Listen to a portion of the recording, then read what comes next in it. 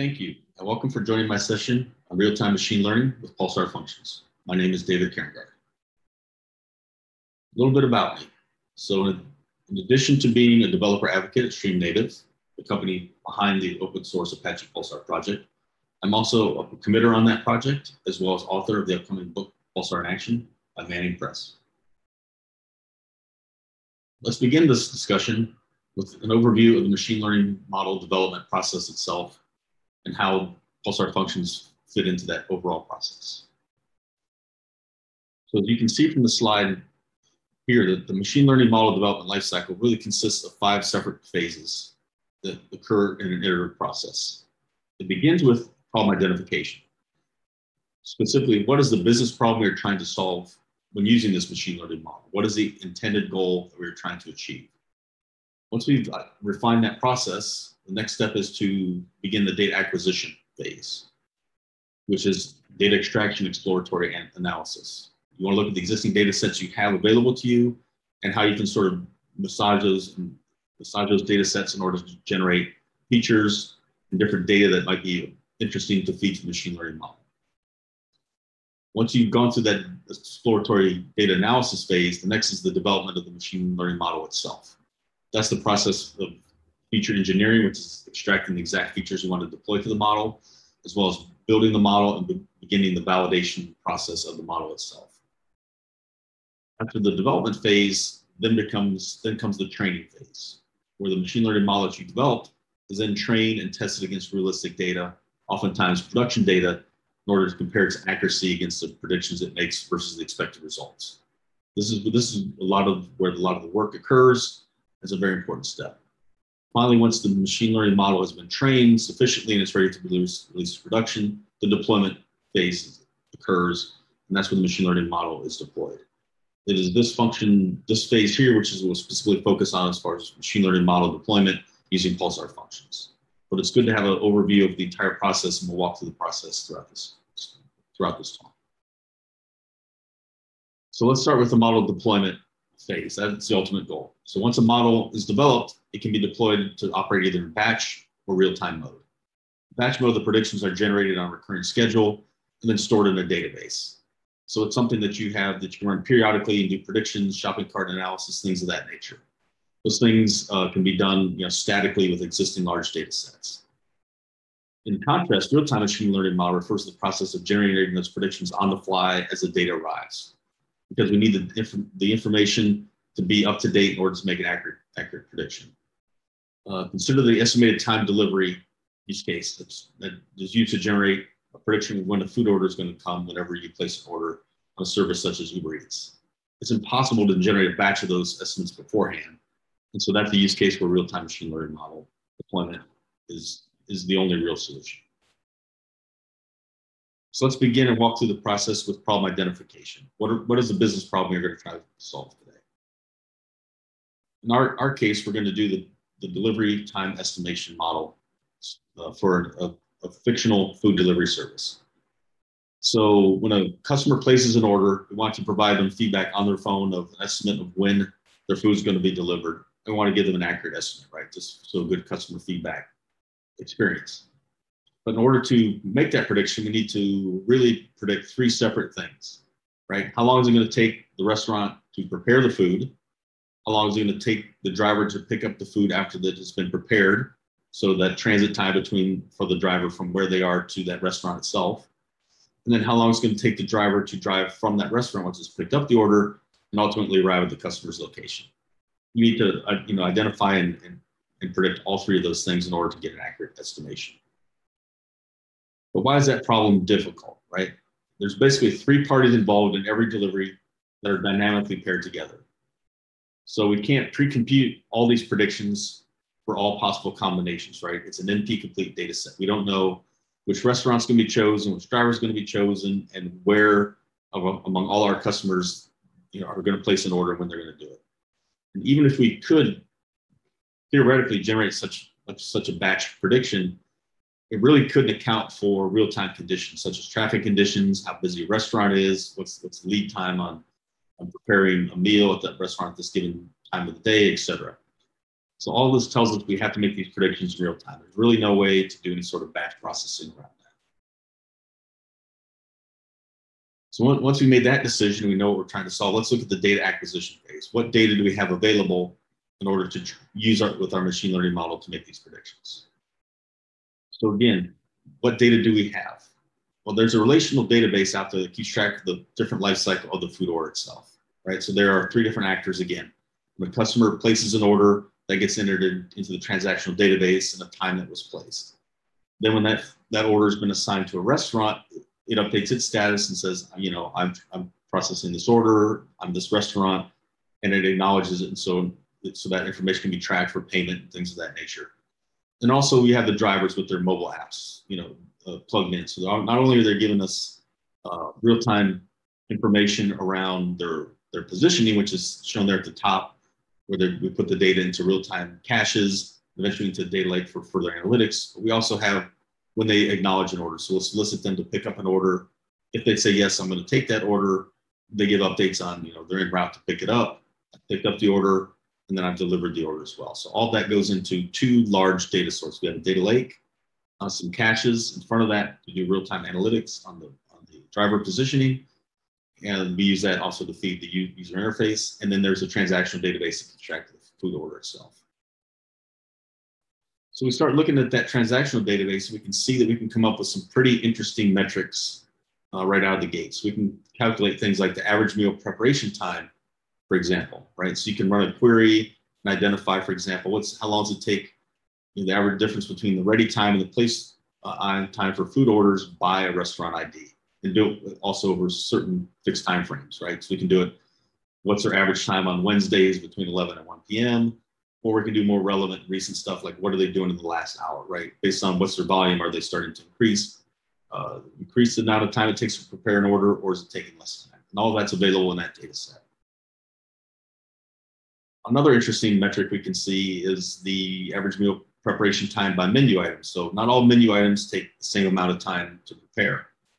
If you have a fast food restaurant, such as McDonald's or Burger King, it's probably pretty close. But if you're dealing with a more traditional restaurant that's doing takeout orders that you know deals with steaks or you know things of that nature, those things that take a significant amount of time. So again, we can do the same analysis. This time also including the menu item ID to get sort of a final grain prediction around based on what the item the customer ordered as well. Another thing that we can get from the transactional database is the average meal pickup time. And this is basically the time between when the restaurant says, hey, the order is ready for pickup, and when the driver actually came in and acknowledged that, hey, I picked up the order. A lot of these things is to capture things around how hard it is to, you know, how close customers are, or drivers are to the restaurant itself. What's the handoff process itself? Is it a very streamlined process where they can come and pick it up? Or do they have to wait in line with all the other customers in order to stand up, come in and say, yes, I'm here to pick up this order? And how does it capture that sort of process? That information is all available as well. And we can drill down into the specific restaurant ID information, so we can calculate that information as well from our data sets. But obviously, what are some of the data sets that we're missing, right? That's part of the data acquisition process. Well, as we mentioned earlier, there's 3 parts, right? There's the meal preparation time, there's a pickup time, and the biggest missing part is obviously the driver delivery time, right? So even though we use SQL to produce a lot of these metrics, we can't compute averages on those 2 aspects. The real missing part is the driver delivery time, right? And since we can't know the delivery address or the driver's location in advance, we can't really use historical data to calculate average travel times. I mean, if we could, there'd be many possible combinations or not enough data, right? If a customer places one order one time and that took 30 minutes, that will skew your results if that was a one-time thing. So we really don't have a really good data set for that. You can't really use existing data sets to calculate that data or make an accurate prediction on the travel time. So how are we going to address this problem, right? So one option would be to rely on a third-party service to calculate these values dynamically, right? You could make a dynamic call out once you had the driver location, or you could specifically say from the restaurant location where the driver's leaving to the customer's location, and submit that to like a Google Maps API and give you an estimate of what the travel time is. But that wouldn't be the best approach. Some of those drawbacks to that would be that's obviously very expensive to use that service, even because they it's a metered service. The more you use it, the more you have to pay. And you're also depending on an external service to provide one of the core features of your product, right? And if that service goes down or backs up or decides to change their API, there's going to be changes in your product that are going to trickle backwards. So it's really not the best approach to use that sort of thing. Also, making that external call introduces the possibility of high latency or failures, right? So the customer places an order, click on the phone, they want to get that estimate really quick. They don't want you to not be able to provide an estimate because the Google or third-party API, the mapping API that you're using went down. So it's just another risk that we really don't want to take. So let's look at another approach to doing that rather than a real-time system. And that approach would be delivery time estimates using approximation, right? And also we look at, Uber has an open source project known as H3 that it uses to provide transit time estimates for its rideshare application. So obviously we look at this as a use case, something we could leverage inside our food delivery system as well, using our data set to give us similar estimates, right? So this H3 library breaks a region into multiple hexagons, and it provides an API where it allows you to, if you give it a lat long pair, it will return a specific grid cell. And so you can sort of shrink your space from a point to hexagon sort of problem. And then once you've mapped these hexagons onto a large mapping region, you can quickly recalculate the distance, the average travel time between the fixed point of the restaurant and nearby surrounding hexagons, up to a certain diameter, whatever you think is an appropriate radius. But then you can quickly say, okay, that allows you to map. So if a customer location is in one of these hexagons with a lat long, you quickly get that value.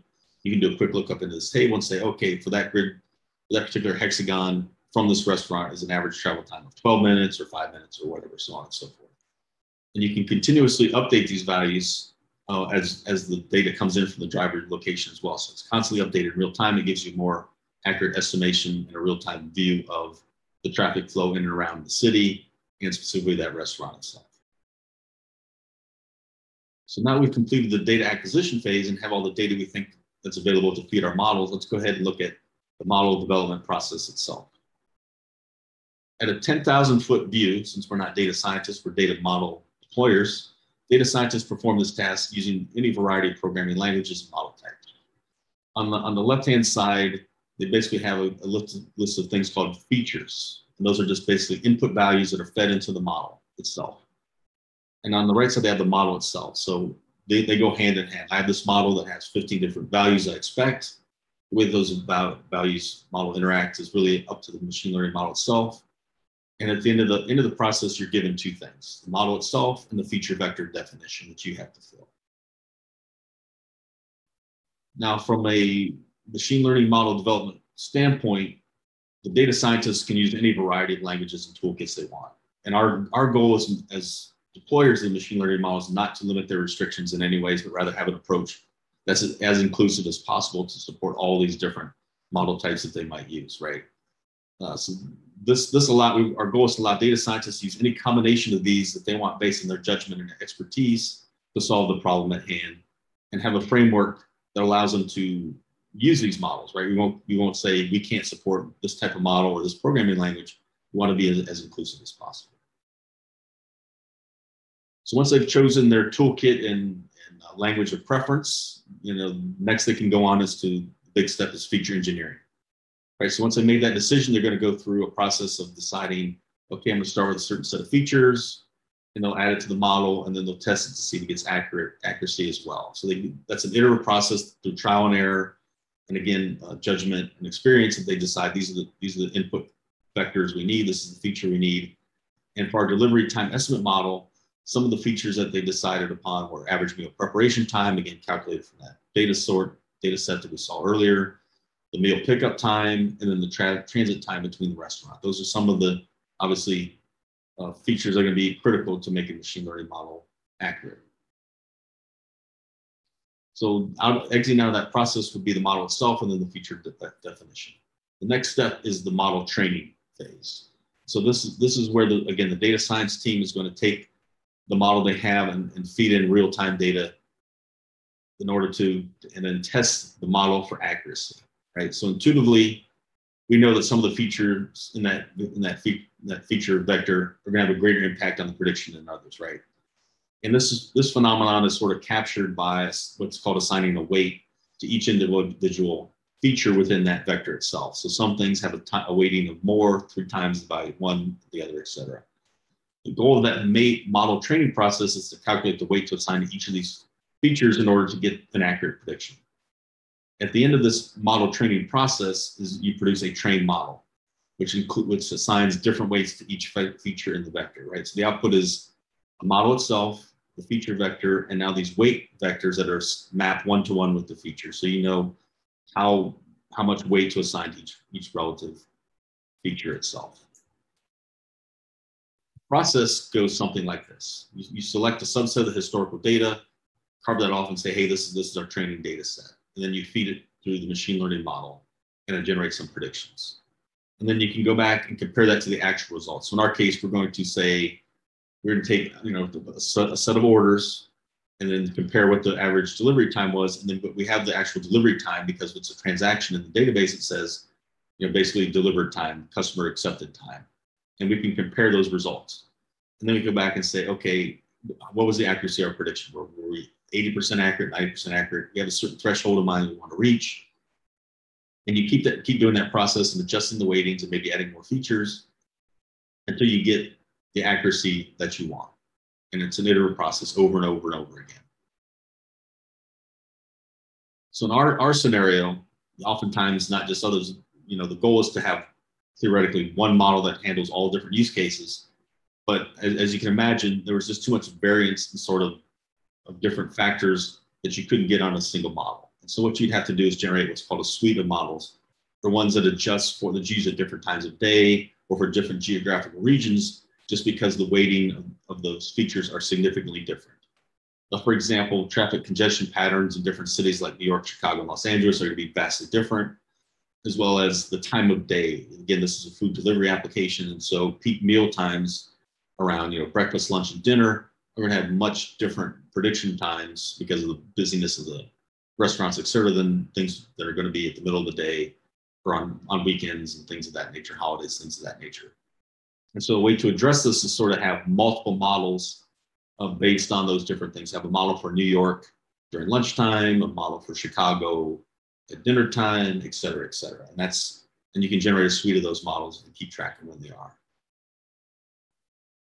So now let's look at the phase where Pulsar functions come into play. So we've done all the pre-work. That's all been done by the data science team and the data engineering team. Now it's time to look at our role as Pulsar function developers and how we can take these models, these trained models that have been given to us by the data science team, and put them to use in production use cases.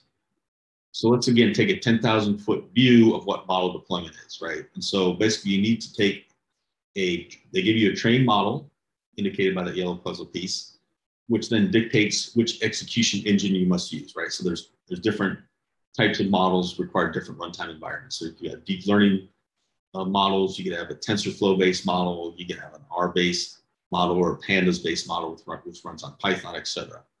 So those dictate that model execution engine that you need.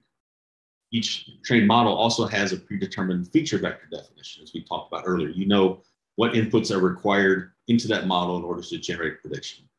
And so that in turn dictates which data we need and how we have to go about going and getting that data. So those are our concerns are the model execution and the data access, filling in those pieces of the puzzle as model deployers. So why Pulsar functions are a good fit for this, right? So models can be shared themselves using Pulsar's internal state store.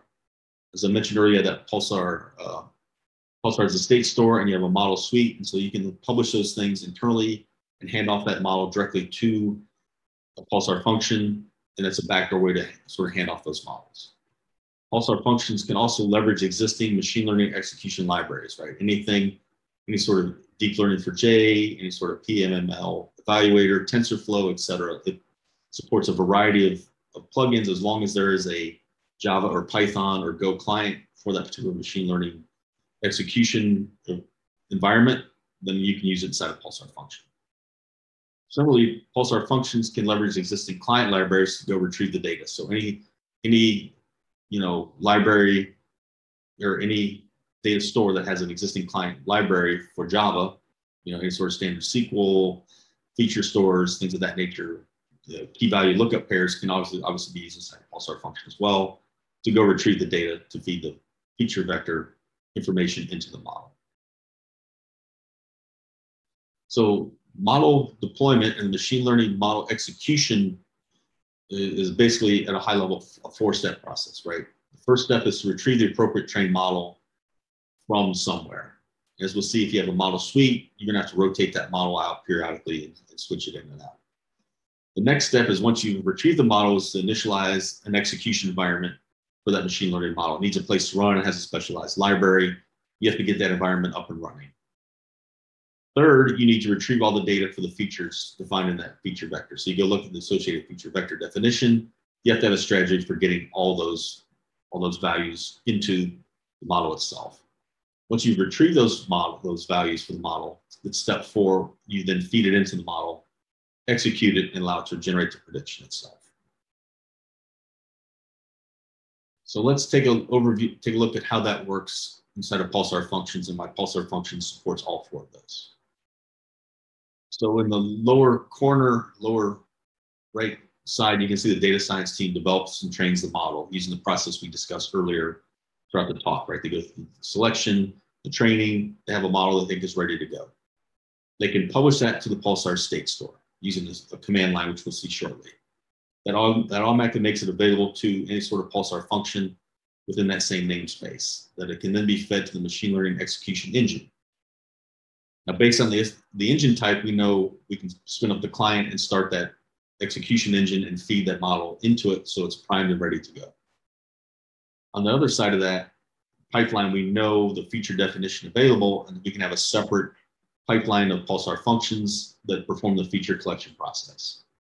Theoretically, you could do this in parallel to speed up the process, but they go and they query all the data sources and populate the feature vector itself, and then feed that in as a topic into the machine learning enabled function. And so it's consuming only feature vectors, which you can immediately feed into the machine learning execution engine, and the output will be the prediction around, in this case, the delivery time estimate, which will then be available to be distributed across the system and displayed to the customer, so on, and used to track that performance.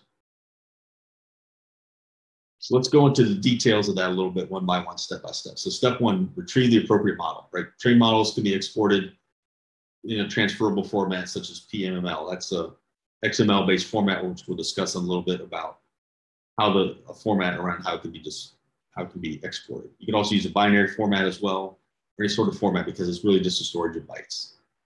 Once those exported models can then be published to the Pulsar's internal state store, which the data science team says are ready. Or you can have an ML operations pipeline, have it automated in some way that says, hey, these bytes are ready, this is the new model. And then that can be done, as part of the pipeline and scheduled again periodically. So as we mentioned before, we have rotation based on time. And so once the breakfast hour starts, you can rotate it in the breakfast model or the lunch model. And that one's done, you can rotate it in a different one. Again, periodically, that can be done automatically, and it doesn't require code changes on your part.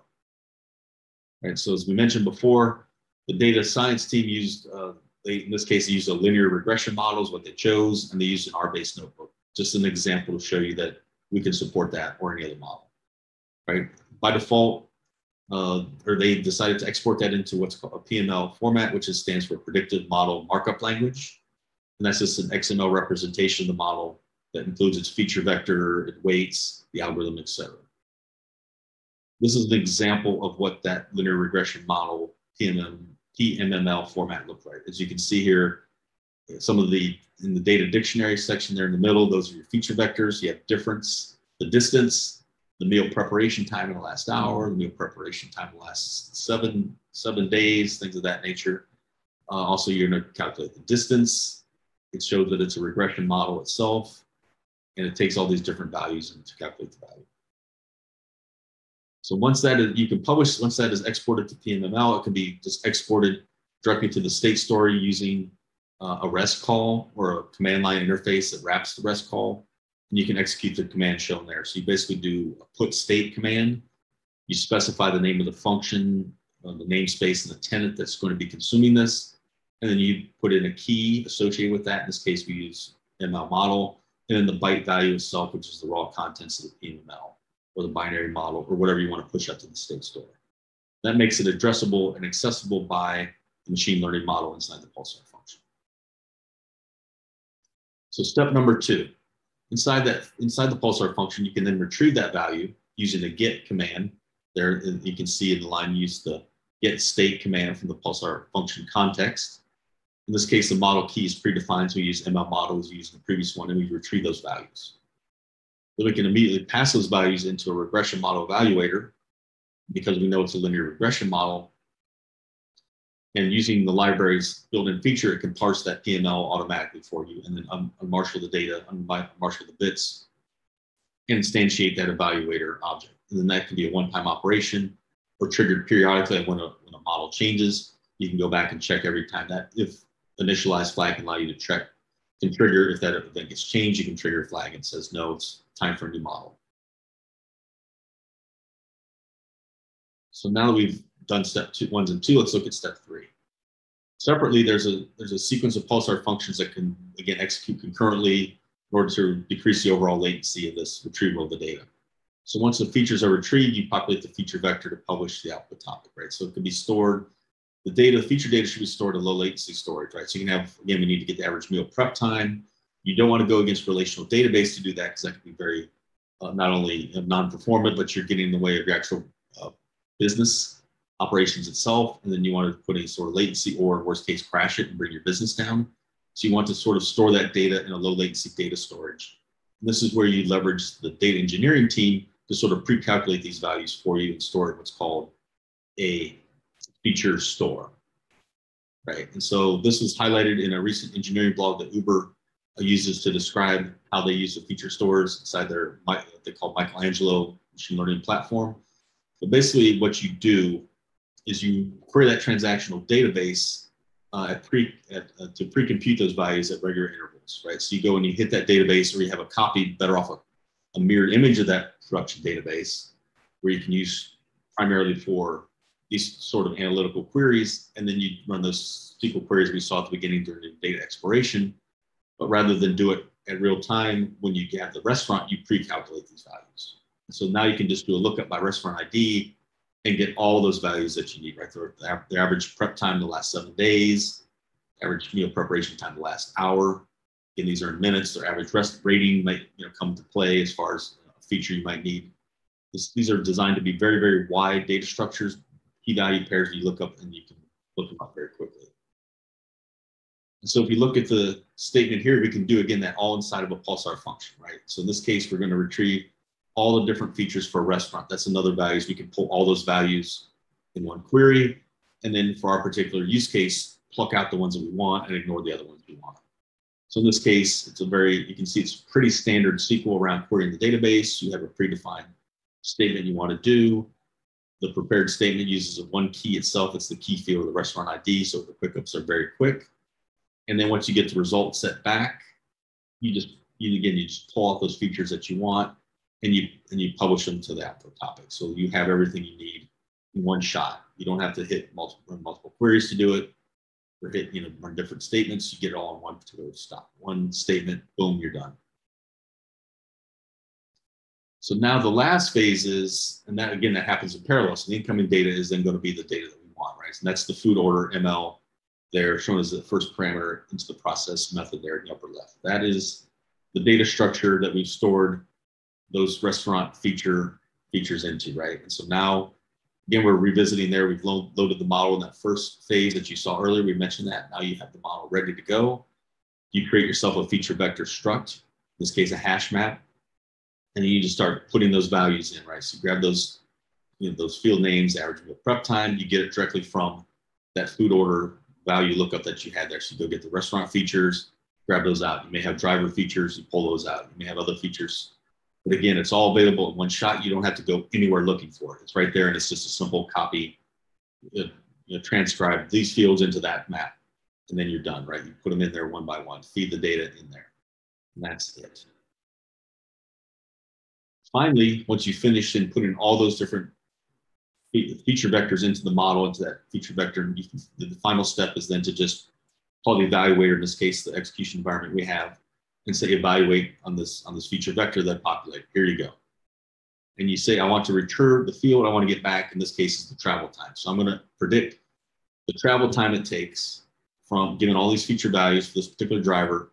And then when I'm done, I just say, okay, on the output, I say, this is the estimated arrival time. Boom, that's the value I get, and we return it. That's all that's required in order to do that within a machine learning model function. So let's review. Covered quite a bit. Let's go back over what I've done. So I've presented a technology agnostic design pattern for deploying machine learning models inside of Pulsar functions, right? And this works regardless of the underlying algorithm or development language. And it consists of those 4 steps we talked about. You load the machine learning model definition into the state store. You can then initialize the model execution engine after you retrieve that model definition from the state store. You can retrieve the input data for the model using Pulsar functions as a separate pipeline, preferably from a feature store, so you can do it in real time or near real time lookups. And then you transcribe that data into a feature vector, and you execute the model against those values. And so they're a great tool for doing online operation because they allow you to execute those models near the source as the data is coming in on a per event basis. So when the food order comes in, you can go retrieve that data quickly from the event store, feed it to the model that's been trained with real data, and boom, get a very accurate prediction, and then feed it back to the customer and say, okay, it's going to be 23 minutes until you get your order. Pulsar functions also enable you to dynamically swap out trained models. The model that was deployed earlier, as we mentioned, so we have to rotate these models periodically over time. You can do that without any sort of code changes or downtime. So this is critical when you need to rotate these things periodically, or you need to support multiple versions of a model, right? So you have a Chicago-based model, you have a New York model, and then you have a time-of-day model. You can have different functions all doing the same, quote unquote, same base code, and all you change is the model inside, and that can be done dynamically. And again, Pulsar functions allow you to leverage existing data access clients. So any sort of Java, Python, Go sort of client library exists, you can automatically use that as well as part of your pipeline. And they also allow you to leverage existing machine learning execution frameworks as well. So that allows you to support the broadest range of model types, right? So you don't have to have any sort of limitations on the machine learning models that your data scientists use or create for you. None of their tooling gets impacted by you. Whatever they can do, as long as there's a Java or Python execution framework for it, you can support it with a Pulsar function. So the last key points I want to walk away from or leave you with is, in order to decrease the overall latency of the process, you want to, again, store your data in a low latency data store, like an in-memory data grid, like we do with the driver location data, as you saw at the very beginning. They're publishing data periodically. We put that in a memory data grid so we can grab that data in real time and don't have to sift through a large data store or data lake where we're storing that data. And the data engineering team should be responsible for scheduling periodic calculation of that data and storing it in that feature store, right? So that's their contribution to this whole process. Is once the data scientists have identified the features they need, they schedule this thing to be processed, using a high throughput processing engine like Flink or Spark or something like that, and store it in there. Again, so you can do quick lookups by restaurant ID, by customer ID, linear time operations, retrieve lots and lots of data. And with that, I'll see if there's any questions.